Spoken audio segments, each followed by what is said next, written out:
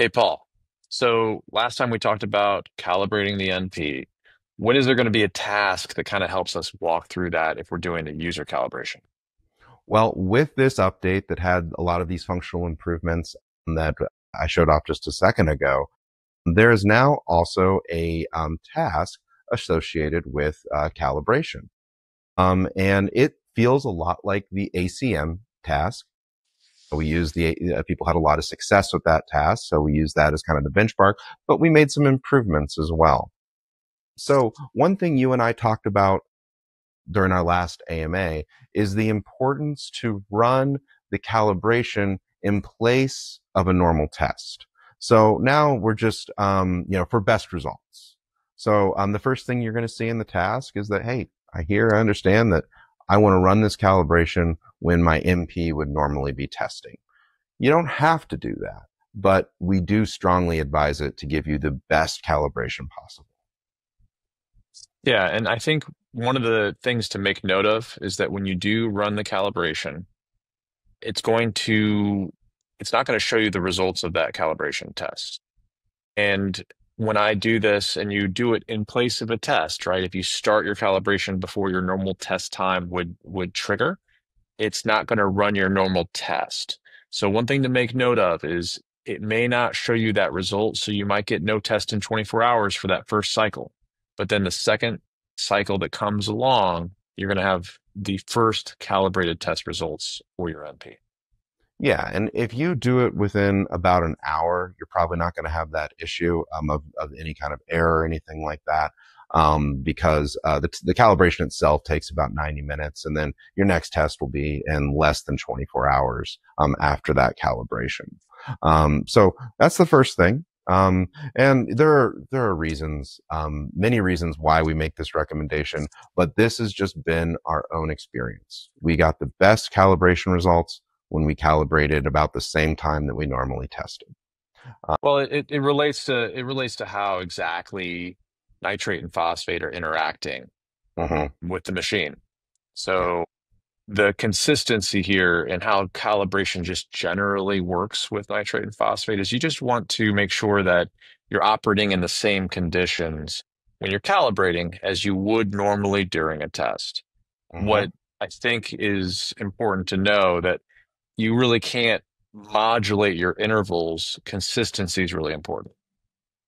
Consistency is very important with the Trident NP, and I think that's all that we can say about that in terms of best results. Do it that way. Now, then this task works just like any other task. You select the MP you're working with, right? And then guess what, Patrick? You get a video from above Paul. I know those are your favorites, and Yeah, I we'll just watch go them ahead. every time, start to finish. You can fast forward if you'd like to, folks.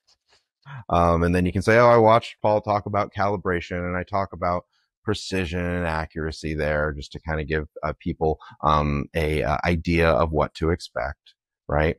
And then now you're presented with this option. Are you using your tested aquarium water as the reference solution instead of the calibration solution that is included with your MP kit? And if you are, you just say, yeah, I want to use, I want to use my aquarium water.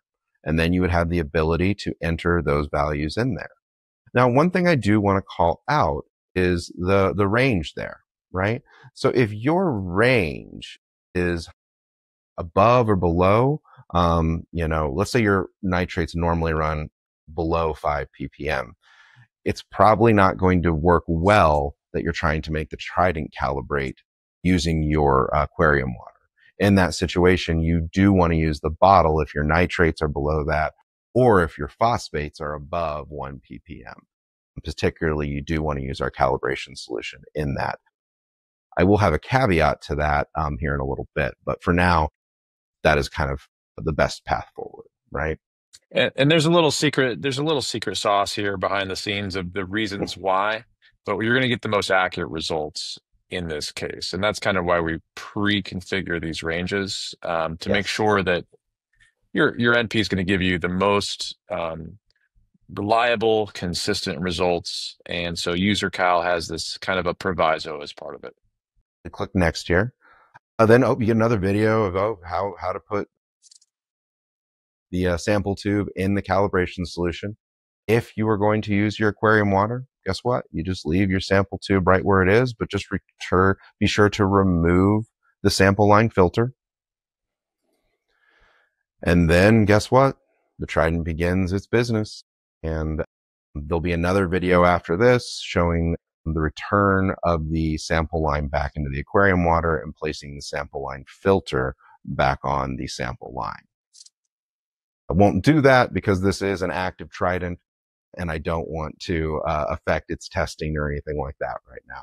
I think you'd be controlling that one Oh, right that behind one me. right there. We can Yeah. see it. We can Don't see it change my happen. Trident.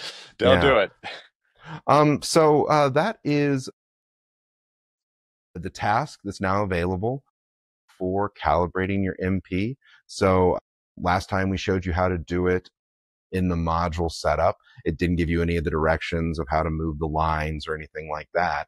Now you have that ability to do that. So you can feel a little bit more confident and certain that you're going through the right procedure.